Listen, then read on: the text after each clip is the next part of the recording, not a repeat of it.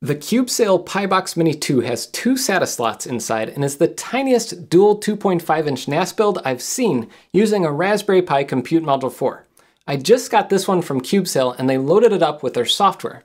The idea is you plug in a couple hard drives, turn on this box, and connect it to Kubesail, where you can manage the software on it, back it up, and more.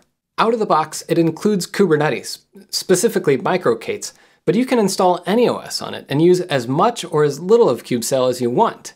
If you want to just build a 2-drive Open Media Vault NAS, this thing's perfect for that. The hardware I have includes a front panel LCD, a Noctua PWM fan, and a Compute Module 4 built-in with Wi-Fi, Bluetooth, and 32 gigs of eMMC storage. Kubesail's launching a Kickstarter for the PiBox, and I'll link to it in the description. It starts with a trimmed-down version with just the internal boards, so you can bring your own case and Pi, and that'll be $100. But specs are boring. Let's tear this thing down, see what's inside, and put in 2 of these 8TB SSDs. So the box, this is a 3D printed box, and they're actually going to make this case design available in case you want to buy one, print it on your own, and do all that, because there's a cheaper option if you don't get the case and all the other parts with it. But this 3D printed box has 2 screws in the back, and let's get inside and see what's in here. One disadvantage of the 3D printed design is that the screws go straight into the case, which means that they can strip pretty easily, and it looks like this one is a little bit stripped already. And I think that's it. Now I should be able to slide this off. There we go. Okay, and the fan is attached to the top, so I'll have to unplug that. Now this is kind of cool. It comes with a Noctua 5-volt PWM fan, and there's software on it, on the Pi, that will make it so this actually works as a PWM fan, so it'll spin quieter if it doesn't need the extra cooling power. This design is pretty cool. It looks like what they've done is they put the Pi onto kind of a daughter card that uses a PCI Express by 4 connector. This is not actually a PCI Express connector, but it's the same physical hardware, and the Pi slots right into that.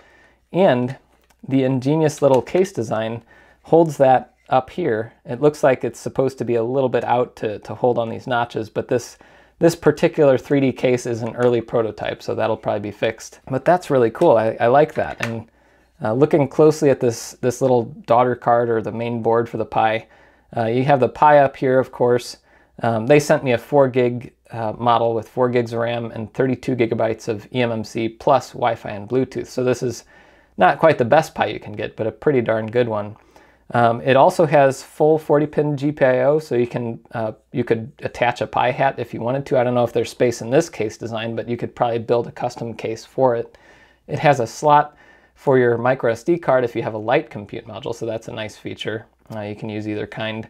It has a lot of I/O on the back. There's HDMI 2.0, there's Gigabit Ethernet, that's coming straight off the Pi's NIC. There's 2 USB 2.0 ports, and there's also a header right here for more USB 2.0 ports. If you wanted to build a custom case, you could have 2 additional USB 2.0 ports somewhere on it. And a lot of people talk about how they don't like that these NASs that are based on the Pi CM4 all have USB 2.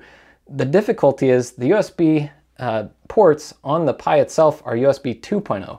The only reason the USB 3.0 ports exist on the Pi 4 is because the Pi 4 has a built-in VLI 805 USB 3 chip, which is off the PCI Express bus. If you wanted to do that on this board uses that bus for the SATA connectors that are down here that we'll get to soon. If you wanted to use both, you'd have to add a PCI Express switch chip, which adds cost, adds to the bill of materials on the device, and it would make it a little more complex and more expensive. So most boards aren't doing that. And USB 2.0 is fine for most things, like input devices or even flash drives and things, if you're not looking for super high speed. And the thing is that on this board, it's much nicer to have that for these SATA connectors. So looking down here, there's a couple other things we missed here. It also has USB-C power input, so they sent me a 3 amp power supply. It's important to use a good power supply, otherwise your Pi is going to start shutting itself down. So it has the USB-C input here, and this can also be used if you switch this switch. It says normal and RPi boot mode. You can switch it to RPi boot and plug this into your computer and flash that chip. So if you want to put a new OS on the Pi, or if you need to get access to the boot volume or things like that, you can do that. So that's what this switch is for, normal and RPi boot mode. So it's nice to have that built into this board. Some boards don't have that built in, and you end up not being able to flash your compute module. You have to buy another board, like you'd have to buy a Pi Tray Mini or some other board just to be able to flash the Pi, and then you'd put it back in here. That's annoying, so I like to see that they put that right in here and have a switch with some text on it that shows you how to use it. I saw in a picture, let's see if it's here. Yeah, there's a little Easter egg, happy hacking with a little smiley face. So on the rest of this box, this is the part where the card attaches to up here, the PCI Express by 4 slot. And one interesting thing to note is, at least in this little beta version, it uses I don't know what size this is. It uses a little hex screw instead of the Phillips screws that it used on the back of the box. I don't think they're intentionally trying to avoid having people disassemble these like someone like Apple would. It looks like this little daughter card comes off, and it has 2 SATA ports, and there's this little chip here, and this is the chip, whoa, this is the little PCI Express chip that adapts the Pi's PCI Express bus to ASM 1061. It's a 2-port SATA 3 compatible bus that lets you put 2 SATA drives in. And this little backplane gives it power too. So you get power to these drives through the Pi, so you don't have to power them separately like I did in some of my own NAS builds. And flipping it over, there's this little screen kind of dangling off. It looks like there's actually a sticker for it to stick it on the board, but it was never stuck on there. So I wonder if you get the final build, if that'll be stuck on so it's a little more rigid. It does fit into this case. There's a little recessed cutout for it, as well as all these little LEDs that are here on the front connected by GPIO. The cool thing about this screen is there's custom software running that will allow the screen to display things like CPU usage, memory usage, network usage, and you can customize it as much as you want. So let's start putting this back together and get some drives in it. The way that they mount these drives is pretty ingenious. There's 2 little notches on each side of these little holders, and as far as I can tell, you just slot these in. So I'm going to try doing that. It's a little bit of a tight fit, so I'll pull this out a tiny bit, and I believe that's in. So there's one 8 terabyte hard drive. These are Samsung's 870 QVO 8 terabyte SSDs. Don't ask how much they cost. If you have to ask, it's too much. So I got 2 drives, and then I'll put the Pi in the top. Okay. And then I'll get the fan on. Now the metal case should fit together a little more snugly. This plastic case I've taken apart a couple times, and when you get it back in, the I/O on the back you can see has very tight tolerances. So, okay, I think we got it.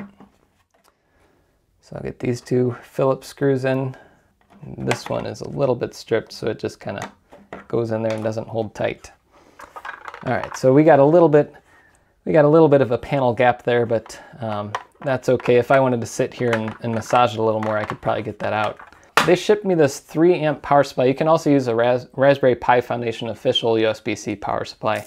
The key is to make sure it's a 3 amp power supply. There are a lot that are 2.5 amp or 2.4 amp, and that's just not going to be enough for powering the Pi and these SSDs. And this power supply comes with a little power switch, so I don't know if that's on or off. We'll see when we plug it in. And I'll plug it into the USB-C connector here. Okay, it's off right now. And I need network. And we'll see what happens when I turn this on. The fan is relatively loud at full blast, but I think once, yeah, you can hear, once the PWM kicked in, it turned off the fan because it doesn't need it right now. And it looks like things are working. There are activity LEDs inside on the board itself, but there's also some LEDs here that are controlled by GPIO. Out of the box, they come with different options. Looks like also the silk screen on here, it has the power. Now this is supposed to come up, it should have Kubesail and everything installed on it already, so we'll see. I'll take a look on the network and see if I can find it. All right, so after it booted up, it took a minute or two, but this little screen came on, and it looks like it shows CPU usage, memory usage, disk usage, but that looks like it's using the disk, the eMMC space on the Pi itself.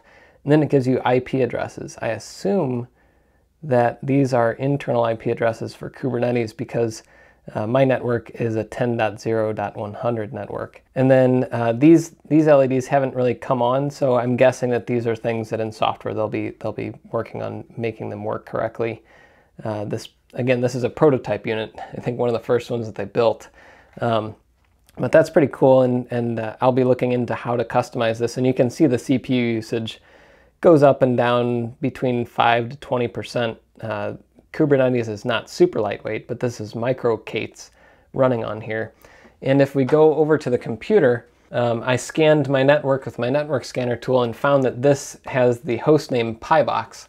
So I can say ssh pibox.local and ssh pi at pibox.local. So now we're in the box, and I can say top to see what's going on. It looks like it has a bunch of Kubernetes stuff running. Kube API server is always going to be near the top here because it just uses a lot of resources to run Kubernetes. But if I run MicroK8s Kubesail, with MicroK8s, you have to use its version of Kubesail to interact with the cluster easily. You can configure a normal version of it too. And if you wanted to learn more about Kubernetes and what it is, this video is not about Kubernetes or MicroK8s or anything like that. I have a whole series called Kubernetes 101 that I did for free on YouTube, so go check that out. So MicroK8s Kubesail get pods, and I can see what's running on here. And it looks like it's running a pod called PiBox Display, which is the pod that's running the display on the front. I can integrate this cluster directly with Kubesail if I want, apparently, and get it to show up on this Kubesail clusters dashboard. I probably won't get too deep into what Kubesail is and how it works in this particular video, but just for a quick overview, you would add your cluster here and it would show up once it connects. You might have to configure something on the cluster itself. And then there would be templates that you could install onto the cluster right here just by clicking a button. You could put Minecraft server on it. You could put MySQL for a database, WordPress here. There's probably going to be more and more of these for other applications. If you wanted to host your own GitHub instance, like something like GitHub, there's Gitea here for hosting that. So already they have all these things. So this is pre-launch. So I'm guessing that this will have a lot more things for things like media. Right now there's Plex, but you could also put Jellyfin on there probably at some point. Whatever software that you'd normally run on a NAS or on a little home server, you could probably run through here. But the thing I'm most interested in is I want to see the hard drives and see what's on them, how to get them set up. So I'm going to say lsblk and see what's up. And it looks like there's only one here. We might have to take it apart and try some other disks and see if there's a problem on the unit or if there's a problem, hopefully not, with one of my 8 terabyte SSDs, because if there's a problem with the SSD, that's not going to be very fun for me, because those things cost a lot of money. I have some other SSDs that I can try plugging in, and these I know were working in the last build that I did. I haven't tried these Samsung SSDs, so if they don't work, that could be a dead on arrival or something like that, which would really stink. All right, let's switch out these drives. All right, let's put these guys in.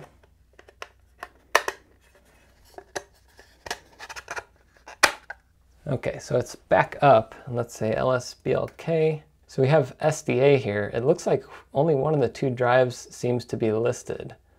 So I wonder if there's an issue with the second port. I'm gonna have to take a look at this.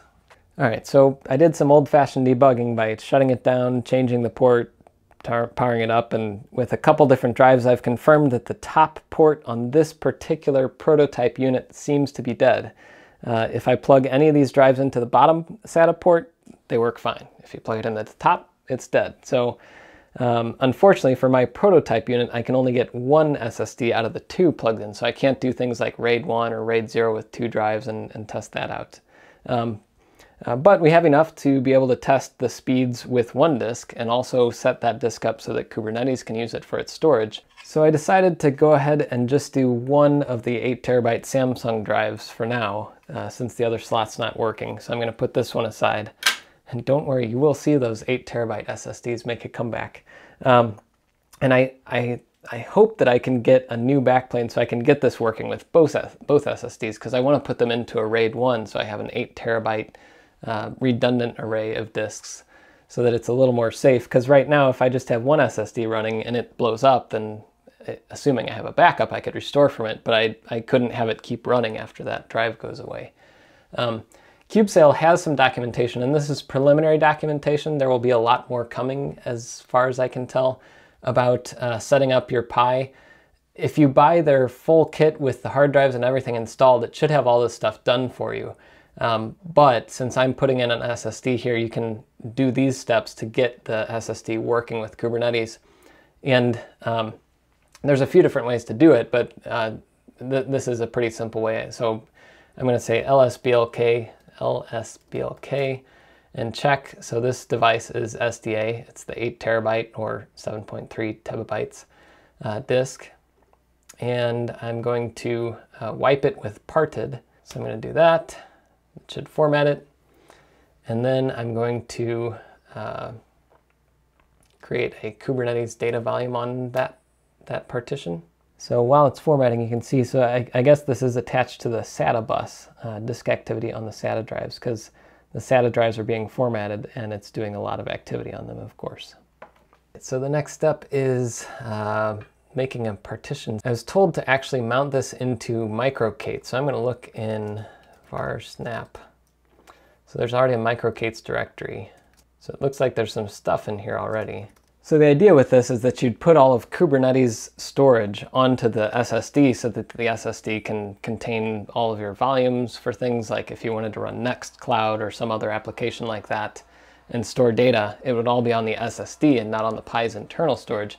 It's also good because it can store things like logs and things from Prometheus and other applications on the SSD, which is much better suited for writing lots and lots of data.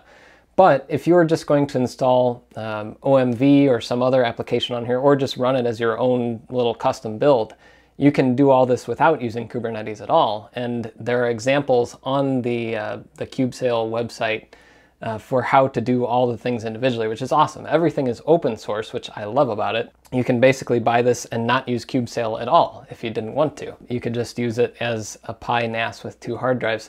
Another cool thing that's going to happen is they're planning on building a 3.5-inch version with up to 5 hard drives. So you could have a much larger NAS with much larger hard drives. From what I've seen here, the hardware design is awesome, and the only reason that one of the 2 slots is not working is because it's a prototype, probably hand soldered and hand put together, and the production version is going to be coming soon.